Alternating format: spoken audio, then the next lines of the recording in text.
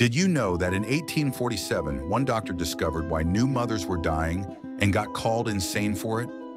Dr. Ignaz Semmelweis worked at Vienna General Hospital, where something horrifying was happening. Medical students who performed autopsies had 18% maternal death rates in their ward. But midwives in the other ward, only 2%.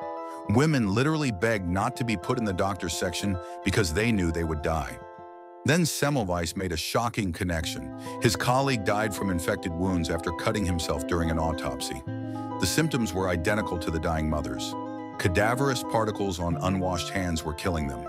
He mandated chlorine hand washing between the morgue and maternity ward. Death rates dropped to under 1% immediately, but instead of celebration, his colleagues expelled him from Vienna.